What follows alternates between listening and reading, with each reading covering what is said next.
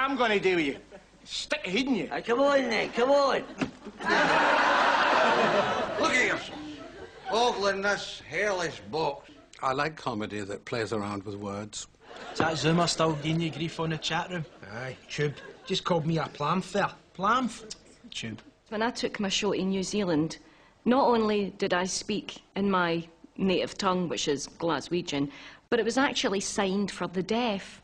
And that was the funniest experience I'd ever had, because apparently in New Zealand, the sign for Glasgow is this.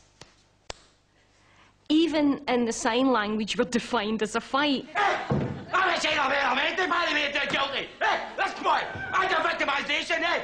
I've been said to be a friend. It's merely the language within the accent that can be very funny.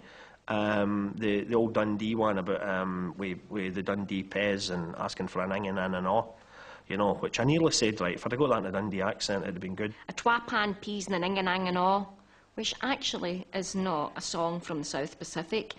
It's 2 pies and peas and an onion one as well. Take a journey into the unknown with Captain McConnell.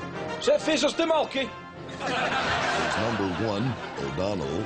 It's like hee-haw I've ever seen afore, Captain.